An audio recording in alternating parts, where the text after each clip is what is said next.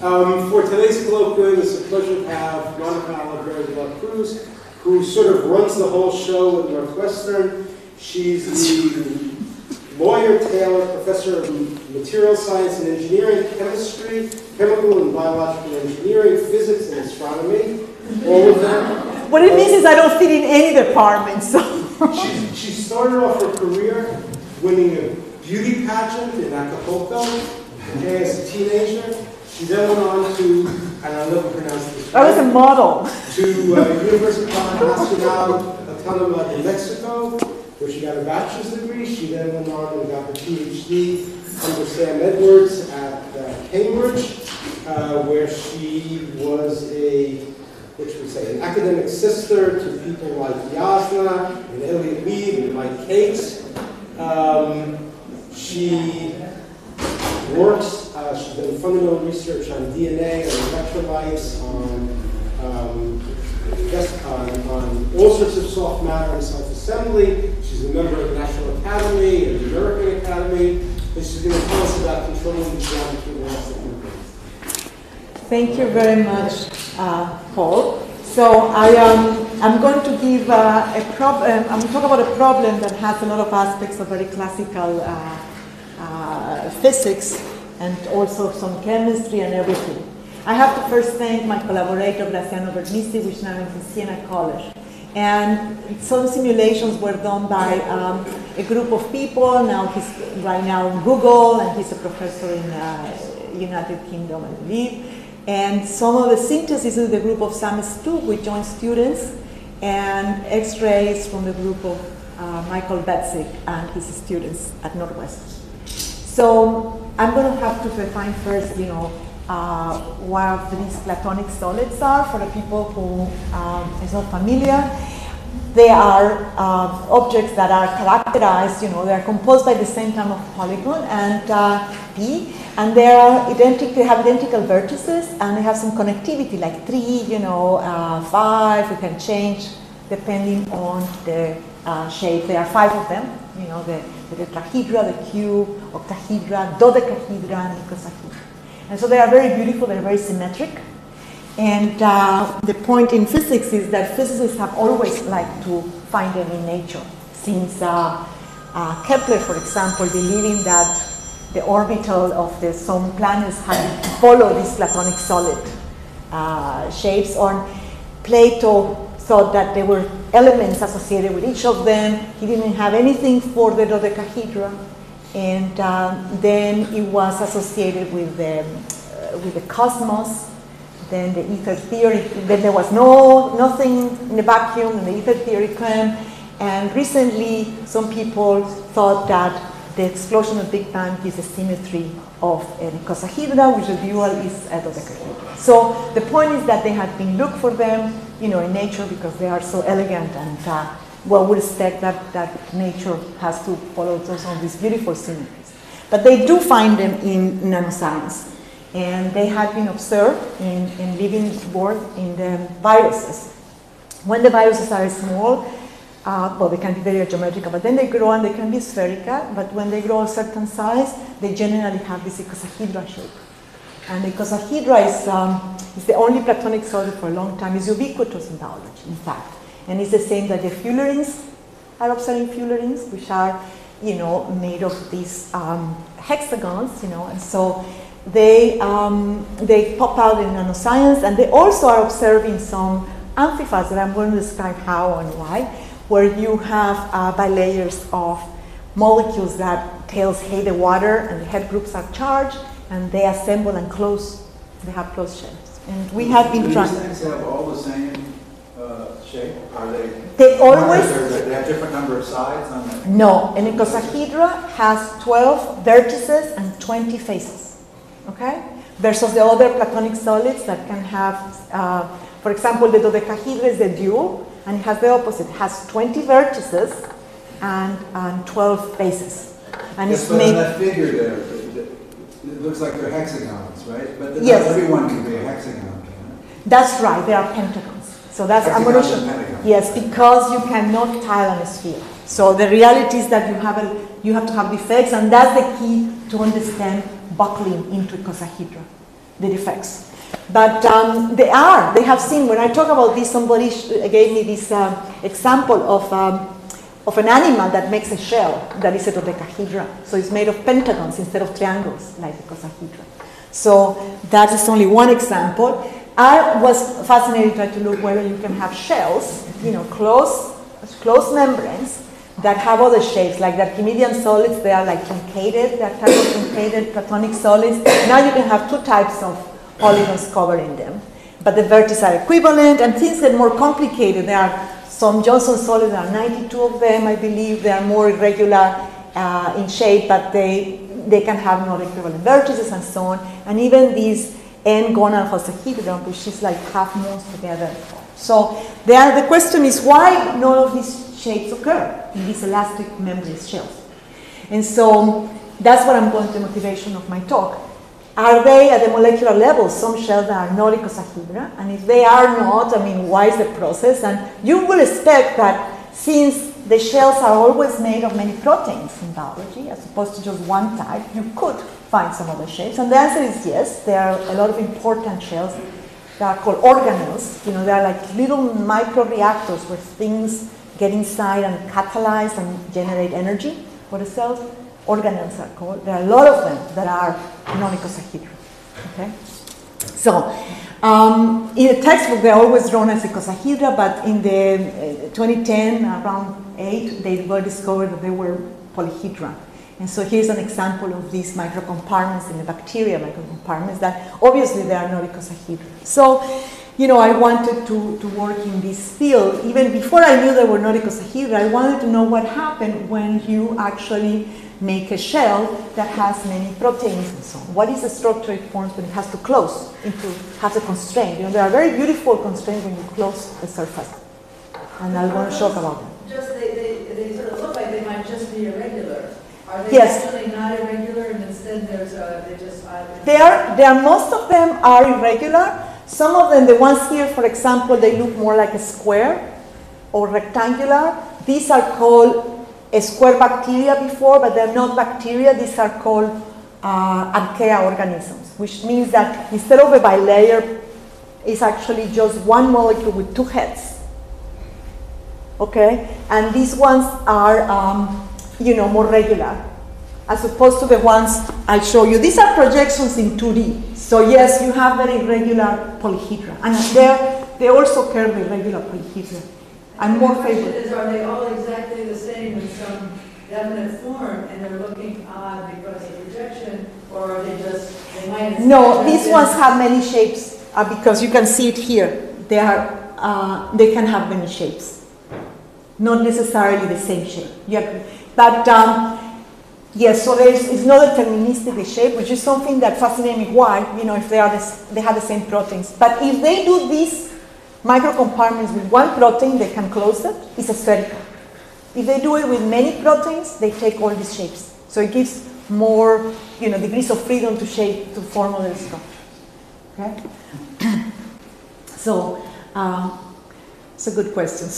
But what I'm saying is more general. These ones are micron size. They are huge. These archaea organisms. They're called square bacteria.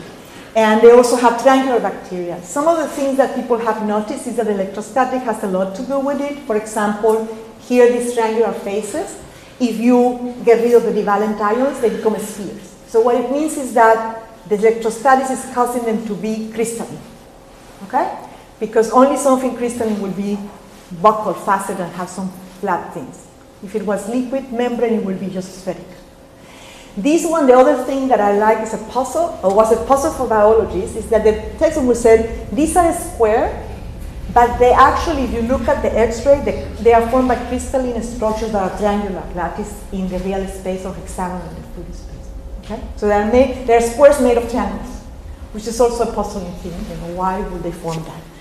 And so we were after the designing, and I will show that we do it by making bilayers to try to see we were able to form these vesicles close and what were the shapes by mixing cationic and anionic bilayers, because if you have opposite charge, they come together, and so they will form a bilayer.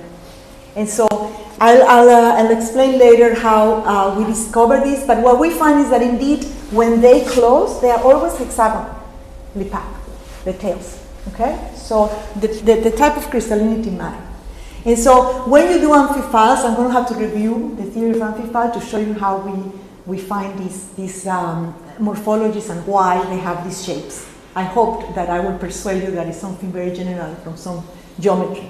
Before I go that, when you have an amphiphile, you have properties. For example, you have a Young modulus if they have elasticity, if they are crystalline. Or they have also a membrane has a bending rigidity, how easy it is to bend.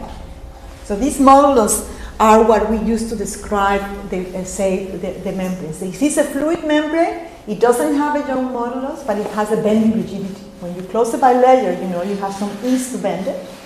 And if it's crystalline, then it has a Young modulus. And when it has a Young modulus, then it will have possibilities to buckle and form these buckle shapes that are more different.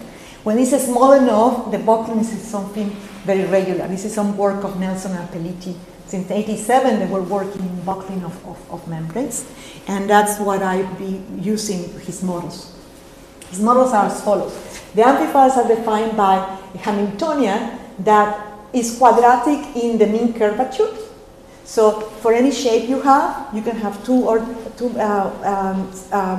radius of curvature, R1 and R2. So if you deviate from the spontaneous one it has, if it's flat, the spontaneous one is 0. If it's already something curved, it might have another value. But it's quadratic on that, and the coefficient is the bending rigidity of the membrane. Then there is a higher order term, that is the Gaussian curvature, which is the product of the two radii, with a coefficient that is the Gaussian rigidity. So these two parameters, define the shape that you will obtain if it was liquid. How do I count orders? It's the factors of R inverse. This is the inverse, is the mean curvature of the object. For example, if you have a cylinder, one of them will be, one radius will be finite, the other infinite. No, my question is, how do I see that G is higher order? Oh, it's not that it's higher order or no. I mean, it's a product of two radii as opposed to 1 over R. But the main point is that people do not consider this term as important in most problems, because if you integrate it over a closed surface, it's a constant. If this is a constant, the integral of the Gaussian curvature, there is a theorem. If it's an homogeneous thing, it's just 4 pi. It's a theorem of geometry. So this has never been very important for the science, but I will show you that it is very important for something that is heterogeneous in a second. So you said higher order, but you didn't mean it. Oh yes, sorry. I meant an important term, but it happens to be an important to keep in the model I'm going to talk about. Okay? So, sorry about that. And then there is the physics, is to add the elastic energy that you just expand, and that again I use the model of Nelson and Song in 1988, where they make an infinitely thin membrane, elastic membrane, that it has some parameters that are associated in the limit of very thin and incompressible, you can define in terms of the Young modulus. So the final energy of a membrane is the bending one that I showed you before and the elastic one, this one. So these are the two components that you have to work with. So why do you get icosahedra first? Okay? So with this model, let's just talk about, you have the most close packed structure, this triangular lattice, where you have in each vertex one molecule, okay, packed. This is a close pack in 2D. Again, as you mentioned, you cannot have it without disorder when you close it. Okay, so if you try to wrap with a piece of paper a ball, it will buckle, right? It will spike out. So you need to have some defects in order to make a sphere. And those defects are these pentagons. So you have some theorems that relate for a hexagonal lattice how many pentagons and heptagons you can have. That depends on the number of handles that this object has, the genus. So if it's closed without handles, the genus is 0. So you need only 12. This is the number of vertices that have 5 in its neighbors, and this is the number one that have 7. For a genus 0 has to be 12. So what is the minimum you can have? If there are 12 pentagons, 0 heptagons are the minimum. Because if you have 13, you have to add another heptagon, right? If these are pentagons, pentagons generate a strain. Okay? So if you have a strain, they hate each other. So where do they go? If you have a sphere, you're going to have 12 of these pentagons that hate each other. Then where they go is they go to the corners of 12 vertices of an inscribed icosahedra inside the sphere. So all these things that are spherically crystalline have icosahedral symmetry, right? Because these defects are on a screen. They hate each other. And so there are 12 of them. This is the minimum. Like if you have genus 1, you don't need defects. You can actually take a tube and cover it with a carton or whatever and close it. It won't spike, right? But not for the sphere. So this theorem tells it doesn't matter where they are, they have to be 12. It doesn't matter where the shape is, they have to be 12. Okay, so this is what leads right to the icosahedral shape being so ubiquitous, that everything that was spherically crystalline has to have icosahedral symmetry, and there are 12 of them, so they are in described icosahedra. And so what happened is that when they are sufficiently large, the sphere, they have to release the strain that grows quadratically with the size of the object. Take a round thing, okay? So the effect, it's a continuum theory, it's discretized, but if you take a round disk and you divide it into 6 pieces, and you take 1/6 of it and you glue it, what do you get? You get a little cone, right? This is, if it was elastic and you could close it, it will remain flat, but if it's non-elastic, it will buckle. And so it will buckle to release that elastic energy. So this defect goes to that. Okay? So now imagine there is a critical number that if the radius is small, or the Young modulus over the bending is small, so that this product is less than 154, remains flat. If it's larger, it buckles. And that's why it's plain, if you want to see that when you have say a virus, which is made of these hexagons and pentagons, it will buckle into a icosahedra. Because these 12, simultaneously, these 12 defects that are non-screen will buckle and give rise to this shape. Okay? So that explains why the icosahedra is so ubiquitous in these crystalline small structures. So that's it. So there's what happened what about if you have an heterogeneous system? And this is where you have to be more careful with these terms, because if you have a system that has 2 moduli, 2 Young modulus, because it's made of 2 different materials, elastic material, like you close it and it's made of 2 components. So then you have, at each point you can have a value of a different bending and stretching. So these are functions of space in the surface of the sphere, right? So, and these, also you cannot take it out of the integral anymore, like in the case of the one that is homogeneous, that the integral of the Gaussian curvature, which is the product 2, gives just a number. This is a theorem 2. But now you cannot do it because the coefficient here depends on the position. So this is key to understand the shapes you can form if the system is not homogeneous. So you have to do the same with the elastic part. It's not homogeneous anymore. So the way we solve this is discretizing this Hamiltonian on a lattice and do some Monte Carlo to calculate the shape that is a minimum, okay, with the constraints.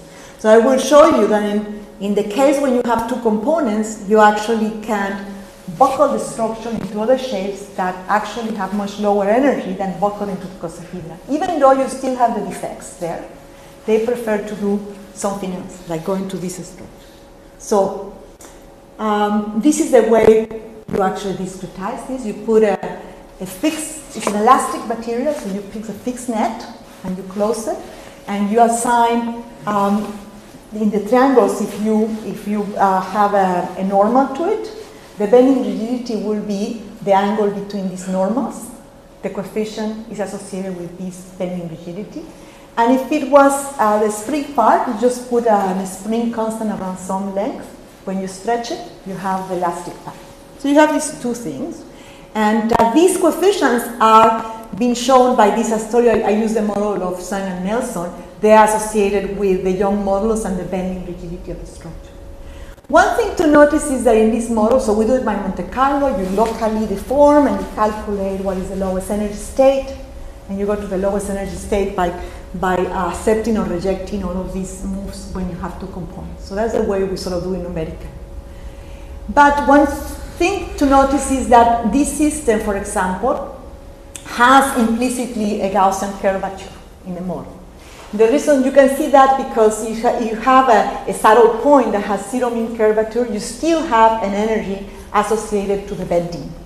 So it means this model implicitly has the Gaussian rigidity coefficient that is equal to minus the bending rigidity. And this is crucial to know why you can actually find these heterogeneous structures. So the way you do this, we find the pattern that you get coupled with the shape of the shell. So here is one case where you're going to mix an heterogeneous system, one that is rigid, so that is flat, with another one that is already more easy to bend, that is buccal. So what happens if you mix these two together and make one single shell? Suppose they are compatible, they love each other, they want to form a single shell. So the lowest energy structure is all of these shapes. So the person asked me, why is this really regular or not? These are the most probable shapes. This will be the one that is homogeneous. If it's homogeneous, can only take an icosahedral shape or remain spherical, the rigid. But as soon as you put a mixture, increasing the percentage of this easy to bend one, then you can go through all of these polyhedral structures. Okay? So what you notice here is something that is very important in 2D geometry, which is forming three vertices. So basically, we start with this and we put, say, 5% of the flexible material, easy to bend. And so it comes together and form lines. And these lines want to come and close to form the maximum number of faces, flat faces. So that's the way it buckles. Sorry. Yeah, so what it means is that even if you were to make a shell with two components that they love each other, even if they love each other, they will segregate to decrease the elastic energy in the material, just because of the topology that is close. Okay? I guess I'm not sure I understand what's going on. Yeah. Do some bonds bend more easily than others? Yes, the blue prefers to be buccal because it's easy to bend. And this one is more rigid. So say, for example, you get two proteins that by itself one is going to be more difficult to bend. And then make another one that is more easy to bend because it has this lower modulus kappa to bend. And now you make a co-assembly of both of them. What? You go to your lab and you mix them, that they co-assemble and close in a shell. They make like a nano-reactor little thing. Is this a random distribution of the easy and difficult? The lowest energy state is this. I started at random and I go to, by Monte Carlo, looking the lowest energy state, and they go to this. So no matter how it starts, they always have something. They can be many shapes because it's a finite system, so there's no one single lowest energy state. But what is also always happens is that they form these three things and they form lines. Lines that want to come together. So they aggregate. There are some hints in elastic materials that if you mix two components, the elastic energy is lower if it's a stretch. For example, if you have an inclusion of some hard material inside soft one, it might elongate to decrease the elastic energy that causes the combination of them. So there are some hints from metallurgy or elasticity theory that will tell you that they will prefer to form lines. But here it's amazing that they just immediately, form these lines, and they want to form the maximum number of faceted structures. I call this fractionation of the shell, and I will explain why it's pure math actually. At the end of the day, it can be explained with math. Yes, without having to do the whole simulation. What happens if you fix the volume? Say you're encapsulating something and you need to constrain that. These materials, I have elastic energy, so you can never buckle something keeping the area constant or the volume constant. You have to pay something. You cannot change a sphere into an icosahedra keeping both, okay, area or volume. So these ones are allowed to stretch the bonds, so they change slightly the area. I'm not keeping, say, the solid angle of each particle constant. They can exchange that. I didn't do it without stretching. I don't know. I mean, I did one problem that Paul edited my problem with electrostatics. In there, I keep the area constant. And I will show some pictures of that case, but that's more complicated because it had charge plus and minus. This is neutral still. Charge always adds more complications. Because it's the 1/r potential, and you have positive and negative, and they want to be together and so on. But actually, that's the way to assemble things. If you have two proteins that don't like each other, it's very hard to bring them together. But if you make them of positive and negative, they might more easily come and form a co-assembly. Okay? So that's why it's important to work with charge systems for these co-assembled structures. Because, because it's difficult to find them that they want to mix. Okay, is it clear?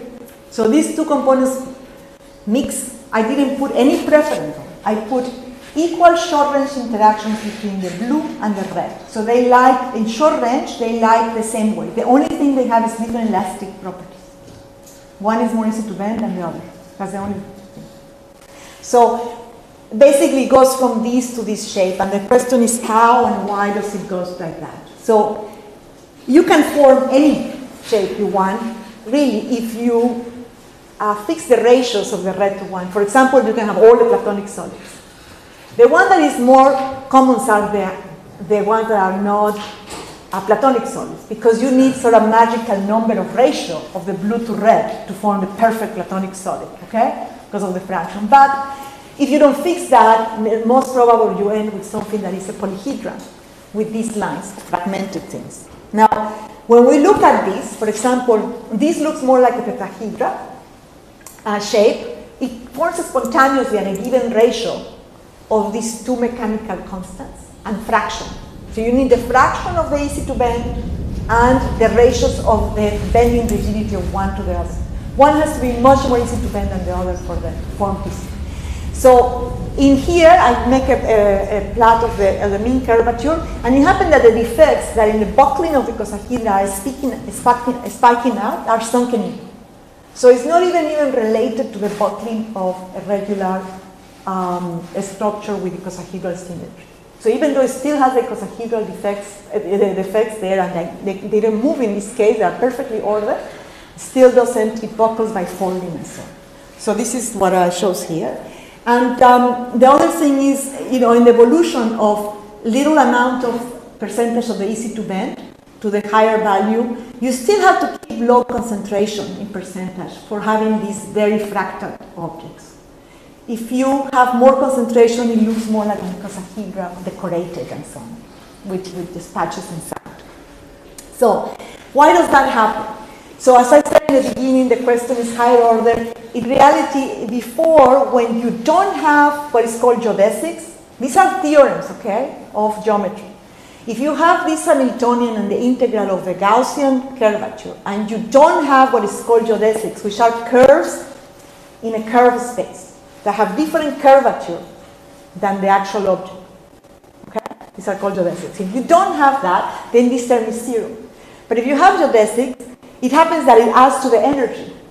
So when you calculate the final energy of this structure, you have contributions that are lower the energy if you have lines. A lot of lines. Yes? Did you look at only things which are topologically equivalent to a sphere? Yes. I start with a sphere, but they go into these shapes. But it has G, the topology G is 0. So it has, yes, only. But it could be that you have something with different genus which would have lower energy. Genus 1 doesn't do anything, doesn't buckle, because it's a sealing the torrent. And right. That doesn't have buckling, unless you put compression or something on it. But But lower energy state is a perfect cylinder, so it will not cause distribution. They do have patterns in a cylinder, but of charge, if you have charge, plus and minus or whatever. If you just don't have anything, by elasticity, it doesn't give you a pattern in the cylinder. Yeah, Okay? but if I make it a torus, right, then... The torus, that's what I mean, the cylinder, the torus. Because then the inside has negative curvature and the outside has positive curvature, so you'd expect... We don't have... segregation there as well. Of the in elastic, you're right, if it's finite, yes, but I always, when I set the cylinder, I'm thinking in a limit of infinity. Yes, you're right. If it has a finite donut, you might have some segregation in the internal structure. That might come as just pair of defects, because you don't have pentagons. The pentagons, you know, that have a say, it might be that you form pluses and minus elastic effects, and maybe if the material that is easy to bend has most probability to form defects, they might be the one that goes inside. Okay? You understand his question that in a cylinder, I don't have monoprotons, but it might form pentagons and heptagons coming together, pairs, effects that might want to release some strain locally because it's a finite donut in the internal versus external surface. So I didn't look at that problem, but maybe yes. But it's not the type of the one that I was interested in the sphere particularly because of the buckling. Yes? What do you mean a surface that does not have a geodesic? Do you mean a bridge? And I mean, if I have a spherical object, this is defined for something of genus 0, that has some mean curvature, say, and you have another curve that is not there in the equator that has the same curvature of the sphere, right? You have a component of the geodesic curvature that in this theorem, you know, has a contribution. I'm sorry, maybe I don't understand what you said that a surface didn't have a geodesic, but all surfaces have geodesics. You mean if it's homogeneous, why will it have a geodesic lines forming? If I have just an homogeneous sphere and I don't have any curve inside. By geodesic, you mean the blue lines? Yes. Okay. Another component. My system is made of blue and red, and if I don't have a forming lines, I don't have an extra contribution from this term. And so basically, it's not that this is formal, but it can explain why it wants to decompose like that. So basically, if you put the parameters on this energy, you know, the Gaussian has two hard and soft, this integral, and then you have the extra contribution from the integral of this part, soft and hard, and if these parameters have the right values, you can show that you minimize these by having more lines than 3. You have to have this number less than 0. So the boundary of the domains you want to have has to make this less than 0, has to be 3, at least. So it wants to form, to decrease the energy coming from that, Hamiltonian. If it's close to sphere G0, it wants to form these lines. And that's what this tells you. So, if you put line tension, now suppose you do start changing the component of the solvent, so you make the red and blue incompatible, they will eventually form droplets inside, which has the lowest interfacial energy. It's very unusual to have something that wants to spread, right? And so if you put a line tension, some penalty on the interface between the blue and the red, eventually wants to form droplets inside that have more spherical shape. Right? So you do find some, when you increase the line tension between the red and blue, suppose you make them incompatible, they eventually will like to form these droplets of Janus particles. But in a low regime, they remain like that, and you have to pass like a first transition. You have a critical value of the line tension, and they form an enucleate. So the lines disappear in the structure.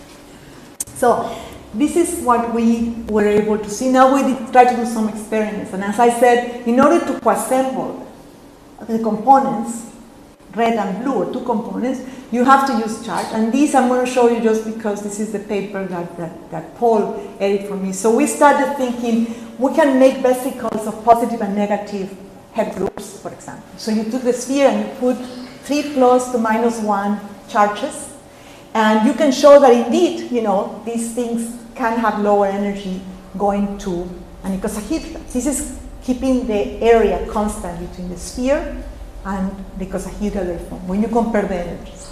But these objects don't have icosahedral symmetry anymore, don't have rotational symmetry because the charges, they are going to arrange to lower order, so they have some directionality how they are arranged in the vertices. So when you mix the two things, I told you that electrostatics with elasticity gets more complicated. If you were to have, say, here in this case are 8, 3 plus positive particles, and then you have to get electroneutral, so you have to get a ratio 3 to 1 of the negatives. So there is an old problem that is called the Thomson problem, that if you were to have charges in a sphere like that, where electrons neutralize the plus charges, and they are 8, they will go to a rotated, cube, the position. That's called the Thomson problem. So that's what I call the metallic bonding. The sphere is like that, and they just go to that. But now if I put electrostatics, the order of this sphere, these charges is totally different than the Thomson problem, because this is ionic bonding. So in here, you have positive and negatives, and you cannot assume the other one is a continuum. So this is when you control the shape. So you go from something where the charges are in the cube rotated, if electrostatic is strong enough, becomes a cube. So that you can by controlling the strength of the interaction, Coulomb interaction, which you can do it by changing the electric constant of the media of something, you can actually control the shape, in principle, okay? So this is very realistic. Now we actually do try to assemble these. I said I need to assemble positive with negatives. To assemble something that has more than one component, you need to use charge. So here, this is something that in water alone, it can only form what is called a micelle. The tails are in the center and the heads are bulky in the side. And then you mix it with something that is not water soluble, because it cannot dissociate charge. The tails are carbons that hate the water. So what happens if you mix them? Just like that. You mix them in the lab in water. And so what you find is that they form these vesicles, these buccal vesicles. So to understand why they form these buccal vesicles, and they are polyhedral. They are not really all icosahedra. Some of them are icosahedra, but many of them have very different shapes. So you have to understand what happened in electrostatics. In water, you dissolve salts, right? Because the bonding between two charges, which if you were in solid state, like in ionic bonding without water, is generally of the order of 100 kT, the energy to bring two charges together at a distance d between the size of the atoms. So that's ionic bonding. If you have water, the electric constant relative goes to 80. So the energy to bring them together is equal to kT at a distance LB, which is 7 angstroms. So when you bring them very close, the energy can lower. But if you have very dilute salts, they never come together because we prefer to have kT, right? The average distance between them in the solution is larger than 7 angstroms. They prefer to be free all over. So that's why you dissolve the salts. Until you add a lot of salt, you precipitate things. But what happened in these ionic systems is that you are at an interface of water and a low electric constant. So from your Jackson book of electrostatics, you will know that the interaction between the charges on the surface is the mean dielectric constant. So what it means is that it's stronger than in water, but it's not as strong as ionic solid system. It's around, for a separation that we get of 5 angstroms, it's around per one charge, 10 kT, and you have 3 to 1, so it's about 10 kT. But what happened in these cases is that the tails of the head groups have one tail, and then you have other 3 tails of the negatively charged. So it's basically just forming a many tail surfactant, and they are coming together, the heads, so that you make the, like if you put pressure in an amplifier, they crystallize the tails. So what we find by X-ray is that these structures of cationic and ionic lipids that are supposed to be liquids, they're actually crystalline because of electrostatics. So when you crystallize the tails, you gain per carbon like 2 kTs. So you have, say, 4 tail surfactant because you have a neutral 3 plus with 1 tail and the other minus, you have like 50 kT or so. So it's a very large energy that you gain by crystallizing. So that's why they crystallize. And indeed, we find that they crystallize. Now, when you change the fraction of charge that they can have between them, they can go from, this buckle of faceted structure, open up into ribbons, and then back to closed structures. So I'm going to tell you that, I'm just going to tell you the punchline. This is a rectangular C-phase that cannot support a sphere. These are hexagonally close packed tails. And you know how the biologist said, only if it's hexagonally close packed, we get structures, even the squares and other things. But in order to close the sphere, you have to have this hexagonal tail. This happens for these systems, and it happens also in biology, so I assume, it's pretty important to have hexagonal path to close something. So I'm not going to bore you that how we calculate this because I don't think I have much time, but basically we do calculate the degree of ionization for coassemble them and try to calculate how they pack in a flat structure. And the Bragg peaks show that it's a bilayer and that it has some domain sizes that are crystalline because you have high Bragg peaks. So there are domains, crystalline domains inside this buccal structure of structure. They are of certain size. The size of the domain you can extract it from the X-ray. And full atom simulation you can see when you have certain fraction of charge, you do get hexagonal structures by layers. If you have too much charge, the plus and minus, they overlap, and they lose the hexagonal packing that you find when they are mix of less charge to another. So the consequences is, that you have, for certain values of charge fractions, you have hexagonal structures, and for other fractions, you have rectangular C for the tails. And so we have something what's called reentrant transition here. Depending on the pH controls the amount of charge fraction. Like here, this means 30% charge of the negatively charged, blue, and the 3 plus have 100% charge on this side. So this controls the fraction of charge on the structure. So you go from triangular to rectangular C to triangular. So you have as a function of the charge fractions of the positive and negative. Okay?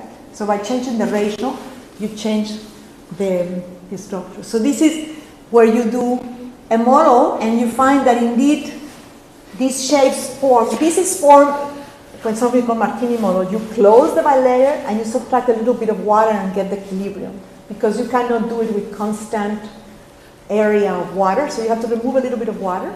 It's supposed to let it permeate. And then you see the shape. And so the shape it forms, it looks very much like what you get with the continuum model. Why would I say the continuum model does these microscopic things? Because if you notice where it bends, these regions is very disordered and thinner. So in continuum mechanics, when a system is very thin, it has very different bending. It scales like the thickness cube, as opposed to something is thicker. Right? So these areas are much easy to bend. Naturally, there are different mechanical properties.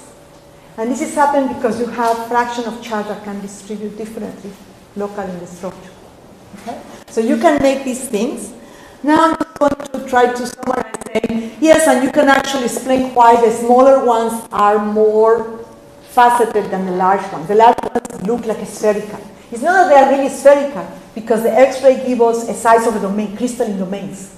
And the crystalline domains have a particular characteristic size of 25 by 25 nanometers squared. So if you take tiles of that size and you close it, it's going to look more fragmented than if you take a tile of something very big, right? So this also, you can see that that happens in some of the structures. When they are small, you can look at more fragmented like that. And then these are the ribbons that form. These ribbons are very interesting. So twisting, your elastic and electrostatic energies combined. this, you can, in biology, you want to say, why can something change shape or form or not? What are the values of the energies? And people know that all the energies are very close to each other, so that things can have shape. Like here is the pH, the fraction of charge. Basically they're always of the order of kT, 3 or 4 kTs, the heads in the water, but then they have the tails. So what we did is to start changing the ratios of the tails to change the fraction of the electrostatic part that brings them together, that can rearrange, versus the crystallization. And see whether, if they become very large, or the crystallization, the strong force that crystallizes wins, if you are able to have polyphonisms, changes in structure. And the answer is no, you cannot. If the tails become larger, say that 20, at here, 22, you only get the lowest energy structure that is a rectangular C of the tails. If you have a smaller tails ratio, you get the reentrant. And this is a 2 plus and minus 1 instead of 3 plus. In the 2 plus and minus 1, you can have actually 3 phases, changing the fraction of charge of the positive to negative. Just changing the fraction, right, with the pH. You go from triangular, rectangular C, rectangular P, triangular, rectangular C. So all of this occurs only in this area. Afterwards, it just becomes Rosen-Wien by short-range interactions. So electrostatic is okay there. And now I'm just going to conclude saying you why, if you were to have a 1-to-1 square charge, you don't form this buccal structure. So we put an emulsion and we put pluses and minus 1-to-1. Plus 1 minus 1 instead of 3-to-1, just 1-to-1. And then shrink the shape. And it's a square 1-to-1, has to form a square lattice. When you go smaller, eventually, boom, it has to win and become hexagonal. So electrostatics cannot keep it a 1-to-1, and just the short-range packing wins, and so on. So this is to say that it doesn't. In these cases, it can happen 3-to-1 because you form hexagonals. But if you were to have rectangulars or square lattice, this buckling will be very, very restrictive, and that's why we think we observe experimentally ribbons and flat things when your tails are not hexagonal pattern. Okay? So, you can do the same theorems if you want to do the topology of closing and a square lattice, and then you will have, this is charged, you will have defects that have 5 or 3. You have the same Euler rules. Instead of 12 defects, you need 8 that have 3 neighbors as opposed to no. And it's impossible to get them to live happily in an elastic media when you put charges. Because as you have a defects, you always, the neighbors of charge are very restricted. You cannot put here red, because then here, you have blue to red, so you cannot minimize the defect. Unless you have very complicated mixed defects, then you can actually do it, and this is very hard. So most probable things shatter, like in ceramics, when they are ionic and not hexagonal. Okay? Yes? In 1-to-1 catadionics, there have found those little vesicles. Which vesicles? Those individually shaped vesicles. In 1-to-1. Yes, but they don't have equal charge. They have more plus and minus. Are you talking about the Thomas M? And they have holes in the corners of the icosahedra. So that's where the pores form to get rid of the water. They have excess charge. And that's a different mechanism because the topology changed now. It's not in genus 0. The ones of Thomas M that Nelson worked on are icosahedral shapes where the pores, the 12 vertices, have excess charge. And if you have perfect electroneutrality or add salt, they disappear. So they're unstable. Mine, I go to 500 millimolar of salt, and they're stable because they are self-screen, plus, minus. And I don't need the holes to form the icosahedral shape. So if you're talking about the 1-to-1 of Thomas M, they have holes in the vertices. I have a picture. They have. Is that lattice triangular or square? That is a triangular also, actually. But it is not clear that they are really crystalline, but it has a finite modulus. So they buckle when they have micron size. Mine are buckled at 100 nanometers. Very small, and they don't make the holes. And they are stable at high salt. So it's a different mechanism. Yeah. So anyway, but that's a good point. So, I conclude that we have all of these polyformisms, when changing the crystallinity of the closed shells. And we show that do not form in this square lattice, or they're very difficult to form because the defects have to be very, very complicated to be able to pack something in a closed sphere when you have ionic structures. And that we demonstrate that these Platonic and Archimedean and irregular shapes can arise spontaneously, buckling the structures when you have more than one component with different mechanical properties. And you will think that the large spherical or icosahedra are more ubiquitous indeed, because this buckling occurs only when you have a sufficiently large ratio between the two bendings of the two components. So either very thin parts forming or very different bending. Nevertheless, once you form this polyhedra, you will think they are much more functional because they have all these broken symmetry. So they have shapes that could be recognized, or they concentrate components. In biology, many things are very weakly concentrated. So by actually this mechanism, you can concentrate components, say, in the vertices or edges. And so that will think that is more functional. And the experiments show that indeed, we find these shells forming in coassembled cationic and ionic mixtures. And thank you for your attention.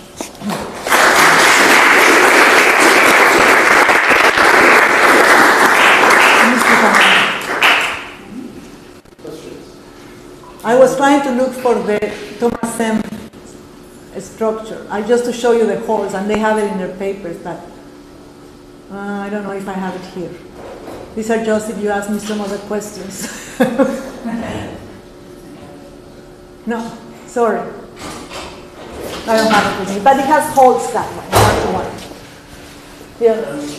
Is there experimental evidence that that there is segregation of materials on this faceted shells and that the weak material goes to the edges? That's a very good point. We tried to put some gold things in one of them. We never found it. That is the mechanism of this polyhedra. So maybe there is another reason why they form square bacteria being triangular.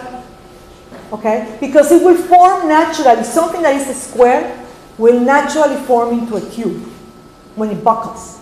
If it was not plus and minus, it would just form a cube because it had 8 defects. Where are the 8 defects? In the position of an inscribed cube, so the defects will buckle up into a cube.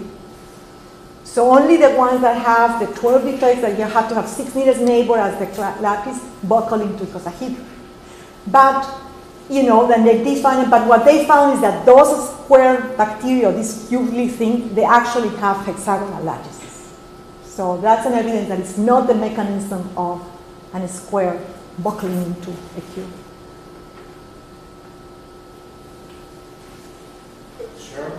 About this mixture of blue particles and red particles, you present this beautiful picture yes. such that creates the impression that at every particular ratio of red to blue, you have one particular picture of facet.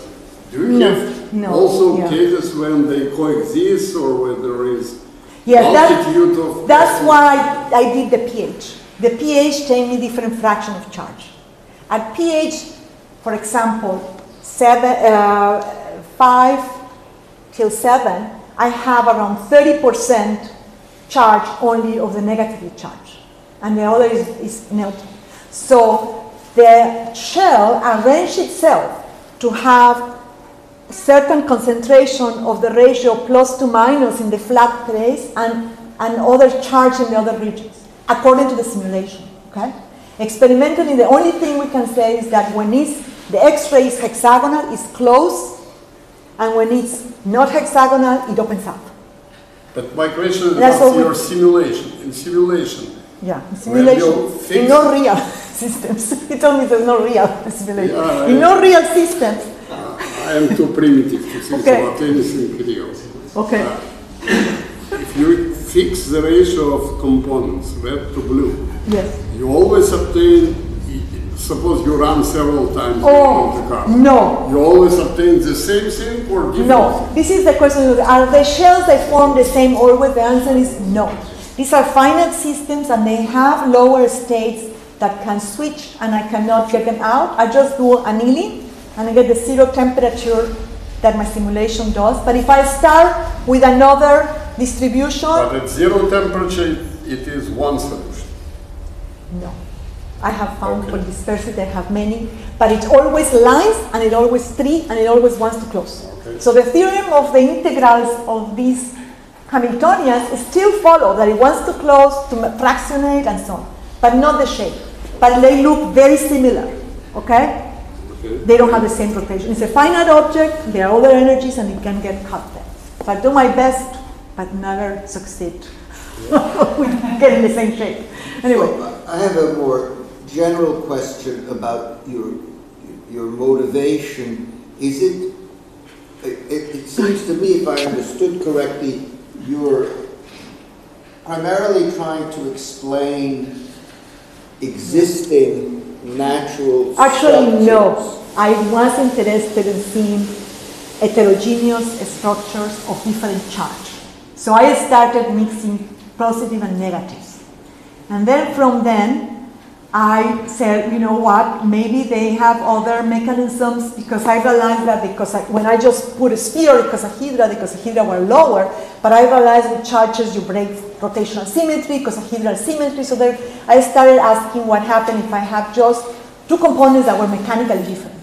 And then I got the shapes, and then I went to a biologist and I told him I found the shapes, and I said they must be ubiquitous, and he told me no one will believe you, no one has seen them. And then I look at them, and they were there.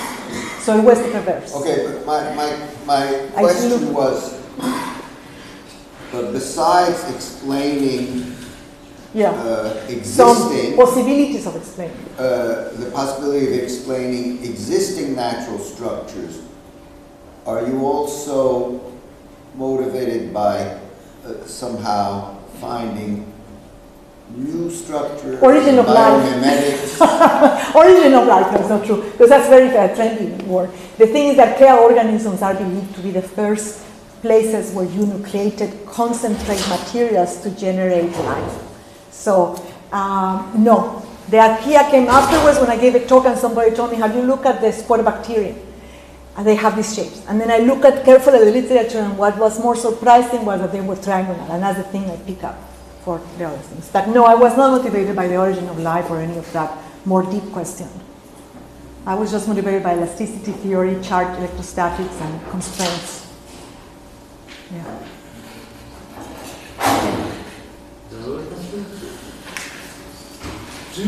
Does a boundary make a difference? You did everything with closed surfaces. Suppose you took a flat surface, boundary, homogeneous now with your 2 components in it, and then blow it, right? Make it a hemisphere, let's say. Does the boundary make a difference? Or you're still doing it? Yes, in a sense, the boundary has, some Euler properties and so on itself, so you will have segregation of things, and yes. Like, for example, to be honest, if you take the flat disk, which is called the buckling of, the initial buckling is just the flat that makes cone. Before Nelson is the first one who understood the buckling to icosahedra, but he uses the flat case at the model. If you put 2 components there and you have a defect, even it's not solved where the sub one goes on. Does it goes to the center, to screen, and so on. So these problems, I don't know it depends how you call it. I mean, the normal thing I'm doing a continuum theory with the simulation, is just to take the disk when you cut it and have that shape. That's equivalent to what I'm doing when I put a defect in the flat case. And there, with 2 components, I don't have the solution of where the soft and hard go in the flat case, before it buckles and after it buckles. So it is as simple as that example. It's not so. Let's